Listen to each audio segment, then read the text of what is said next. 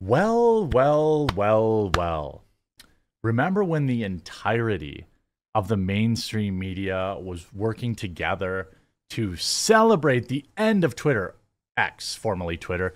Remember when they all worked together to publish articles and say that it's finally over? You don't have to use the Spaceship Man the Spaceship Man's app anymore. It's over. It's over. You can finally use regular safe non-hate speech apps. That's right. Mark Zuckerberg, he's totally trustworthy and he totally doesn't sell your data and he's totally not a shill for the Democratic Party and he totally hasn't been accused of using the algorithm to make terrible things happen and promote his preferred political candidates. He's never done any of that. It's so safe. Well, Threads has now lost more than 80% of its daily active users. Even Mark Zuckerberg seems to think that it's over, and we're going to get into all that after a super quick word from this video sponsor. Huge shout out to this video sponsor, Meta PCs. Look, you've been around, you know that I've been talking about Meta PCs for a very long time. In fact, it's the primary computer I use. But it's not just because they're a sponsor. It's for so many more reasons. They have fully customizable, configurable PCs, and all the hardest to find parts in stock and ready to go. They also have ready to ship PCs ready for you today. Here's a couple reasons why I like Meta PCs. First and foremost, it's veteran ownership. Meta PCs is a veteran-owned business. One of Meta's owners has served both in Afghanistan and Iraq and received a Purple Heart for his service. Meta also employs military veterans in Meta's operations center and also provides systems to veterans going back to school to help them re-enter the workforce all across the United States. They offer financing. It has 100% US-based sales and support. And when you receive your PC, it's ready to go right out of the box. You don't have to get complicated and set things up. You just plug it all in and you're ready to rock. And on top of that, Meta PCs is offering you, my viewer, a huge discount when you use the link in the description or you use promo code TheQuartering. If you use my code at checkout, not only do you save money, but you support my content and a company that will not bow to cancel culture. So maybe you're not ready to pick up a new computer today, but when you are, remember to go to metapcs.com and use promo code TheQuartering to support me and to save money. And everybody wins. Threads is still missing features like a dedicated browser version and any kind of functional search. We're only a month out since Meta released the Instagram-tied Twitter Ender app, Threads. Since then, the time users have spent on the app tanked. Now, two separate data analysis firms say the number of users logging in each day on the app has similarly flatlined just a month after its release. SimilarWeb, a digital intelligence platform, shared its data with Gizmodo, showing Threads' daily active users hovered around 49 million just 2 days after launch. By August 1st, just a week later, that number had cratered to just 9.6 million. Engagement is also way down from early on Threads' lifespan. SimilarWeb's data shows time spent on the app in all available markets peaked July 6th at about 14 minutes a day, but that time has been cut to just 2.3 minutes a day by August 1st. David Carr, Senior Insights Manager at the analysis company, told us the engagement time based on US user data was slightly more favorable to Threads, but not much. The app peaked at 20 minutes, but now is keeping steady at only 3 minutes per user. According to market research firm Sensor Tower, as CNN first reported later seen by Gizmodo, the daily active user count on Threads is down 82% for when the app launched on July 5th to July 31st, and it's down even more since. According to Sensor Tower, the app was leveraging about 44 million daily active users at its peak as more folks sought a real Twitter alternative. By the end of the month, it was hovering at just 8 million. The company told CNN that Dow is falling at about 1% every single day. Sensor Tower also mentioned that engagement was down to just 2.9 minutes a day compared to 19 minutes earlier in July. In the company's Q2 earnings call last month, Mark Zuckerberg said the company was seeing more people coming back daily than expected to Threads. He added that they were focused on retention and improving, but they launched it way too early. They launched it way too early. Any idiot knows that. And you only get one bite at the apple.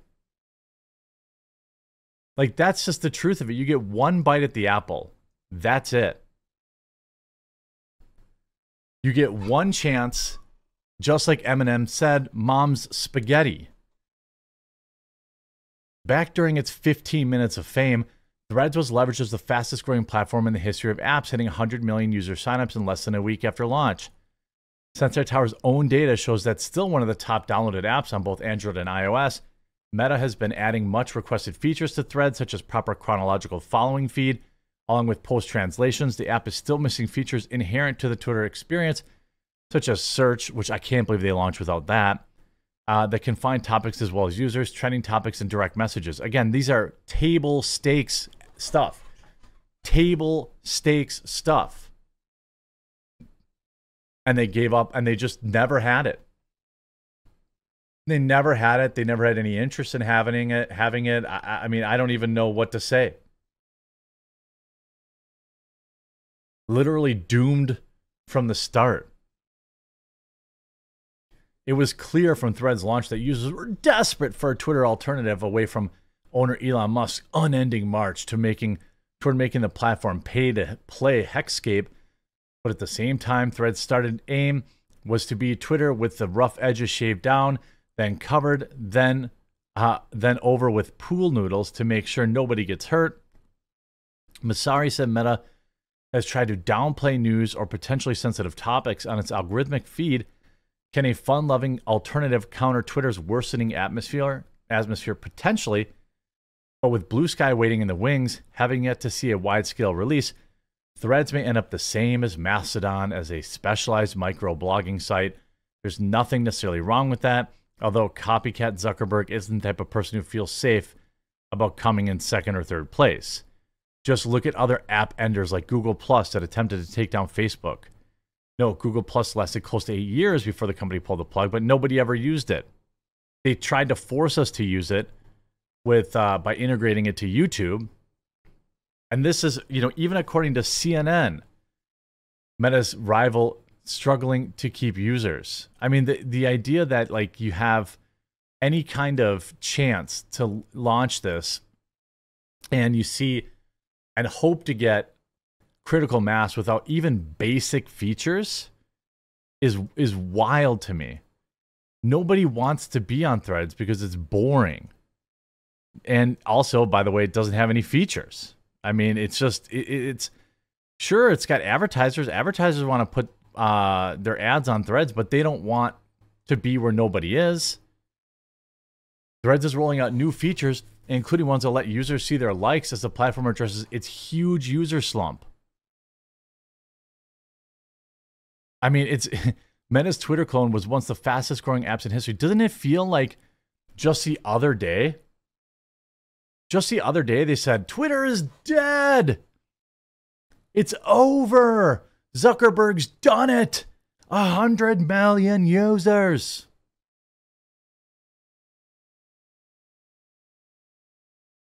I mean, it's like, nobody, even the media, again, the app has already lost 80% of its daily active users according to data. That was last week. It's worse than that now. This Threads post received more likes than on X for nearly 90% of brands, despite them having fewer followers. So brands, Reuters received 6.5 times more likes on Threads despite having 99% less followers. It's just because people have gotten sick of it on Twitter. It's like, oh, the New York Times is actually getting force-fed to me. The reason brands get more likes on Threads than on Twitter is because Threads forces it on users. Any idiot can see that. Is it because it's because it forces it on users? Mark Zuckerberg suggests Threads over Elon's X. I mean, yeah, right. Who would even, if he had it on Threads, who would even watch it? By the way, side note, I've got mad love for some of the products that Elon has made, but if he tries to fight Mark Zuckerberg, he will get destroyed. Like, it's just a fact. Mark Zuckerberg has been training aggressively for years for years.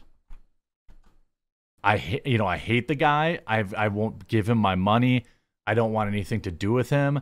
But there is no chance Elon Musk beats him in a fight. He just can't catch up. I mean, look at this article just yesterday from the mainstream media. Can Threads overtake X, formerly known as Twitter? Experts weigh in. No. The launch of Threads last month was an overwhelming success, analysts told ABC News. The app surpassed 2 million signups in the first 2 hours and crossed 100 million across 5 days. I wouldn't call that a success. The launch is not a success if nobody stays.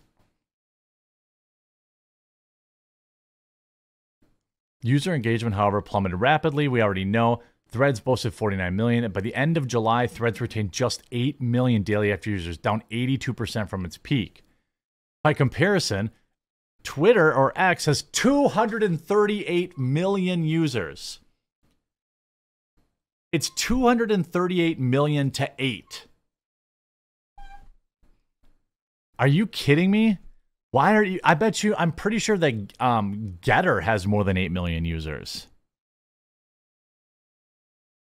I know that Threads is orders of magnitude smaller than Truth Social. You know how the mainstream media talks about how Truth Social is a total joke and blah, blah, blah, blah, blah? It's way bigger than Threads. It says Threads carries significant advantages provided by its parent company Meta, such as a wealth of user data, potential new adopters on related products, and a big budget. Yeah, how's that been working out for Facebook VR? And the metaverse? How many billions has Zuckerberg wasted on that and nobody cares about it? The media is still coping, but Threads has failed and it has no chance at coming back. I couldn't be happier.